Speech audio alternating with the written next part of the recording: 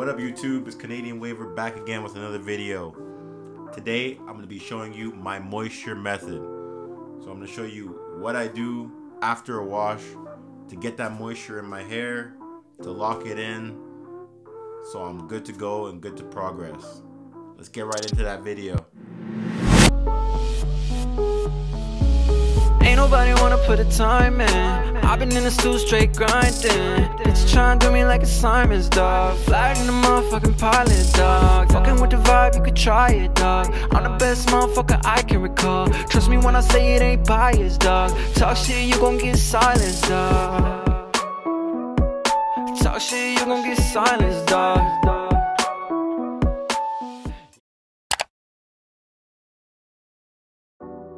Alright YouTube, so the moisture method we're doing today is called the Hatman method. Since I recently cut to a 3 with the grain, I'm just going to do a quick little wash with my conditioning bar to get my hair all in place so I can do this method. Starting off, I'm just making sure my hair is completely wet before I go in with my 40-40 conditioning bar by of-coarse. Since my hair is already clean, I'm just making sure that this bar is coating every strand of hair because I want to make this wash as seamless as possible. I'm trying to make sure those nutrients from the bar are going into my hair so I can maintain as much of that as possible. You're going to know when you have that perfect amount of lather that it's time to go in with your brush. I'm going in with my Torino Pro washing style curved palm brushes. Right now I'm focusing on my crown.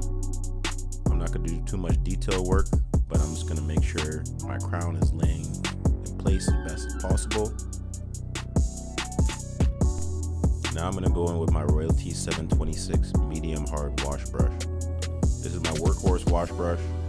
It's a 7-row brush, and honestly I can hit all my angles the best possible without overlapping, and I find it lays everything in place.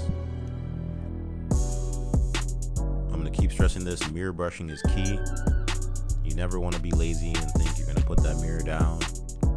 You're just going to end up causing more problems for yourself than you intended.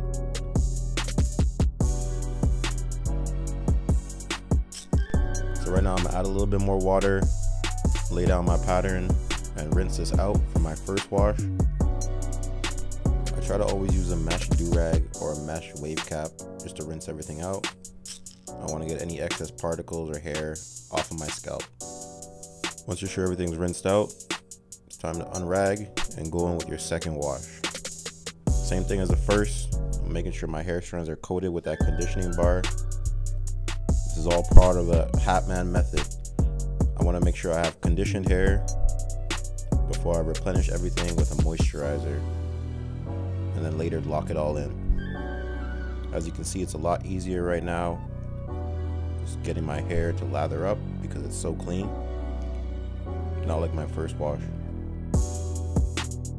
As I've talked about in every video, consistency is key. I'm going to start back in with that pointed palm curve brush and do some crown work. I want to make sure everything is laid in place.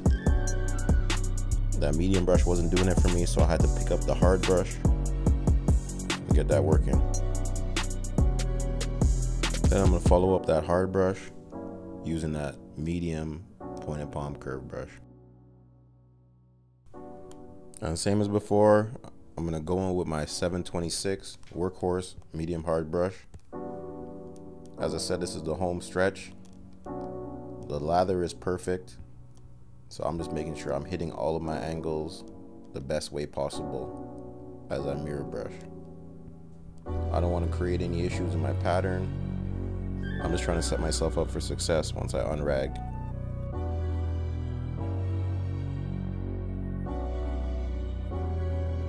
Between these clips I added a little too much water into my hair, so it's starting to run into my eyes.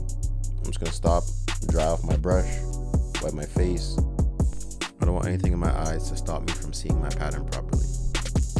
Once we're reset, it's back to getting that work in with that medium brush. The 735, I could probably spend an hour brushing my hair with this. Everything is just laying down perfectly. I can see my angles. I really have no complaints with this brush. If you're able to get your hands on one of these, I'd probably pick up 2. I probably could have stopped washing my hair a few minutes ago, but I want to make sure I'm going over everything multiple times. As your hair is more manageable during a washing style, you want to be sure that everything is laying properly before you rag up. And remember, it's the little things that go a long way when you're on the road to elite waves. Practice makes progress. Remember that one. Using the tail of the baby tress, I'm making sure my crown is left open after going in with that brush. Now I'm just going in and laying down my pattern with all the excess lather. Shout out to the GOAT RG3 for that one.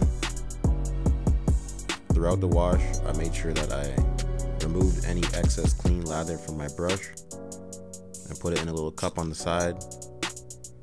That just adds to that hold for when I'm rinsing everything out. I don't have to worry about anything shifting when that water's touching my hair. As you can see for yourself, my pattern's sitting properly right now. I'm not worried about anything being out of place from the wash, as I've gone over it multiple times. Now I'm gonna throw on a damp crown patch, top of my crown area, followed by a damp do-rag. And you know I'm using that no knot method. That's the only way to go after a washing style.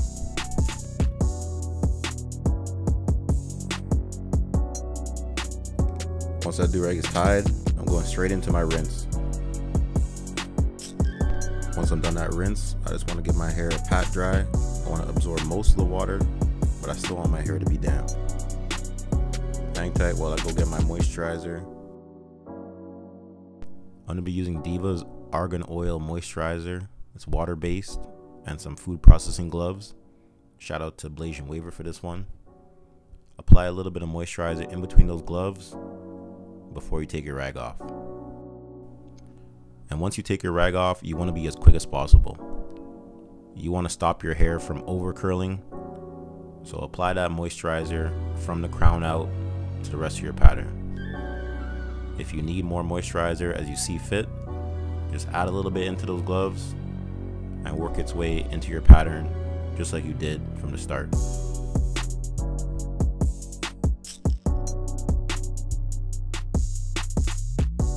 Once your hair is fully coated, it's time to rag back up. I make sure I use a damp do-rag, and if necessary, I'll spray it again with a little bit of water just to make sure that moisturizer is broken down. Since I forgot to add excess water, I had to do a little bounce back session after unragging from this Hatman method. So I'm gonna get right into the results for you. Alright YouTube, these are the results after my bounce back from the Hatman. I added a little bit of oil to seal that moisturizer in. If you like the results, all the links to the products used will be in the description below. We're on track for that 500 subscriber giveaway, so make sure you're locked in. I got more content coming for you over the next few months. Make sure you hit that like button, smack subscribe, and tune in to the next video. Alright, we out of this one.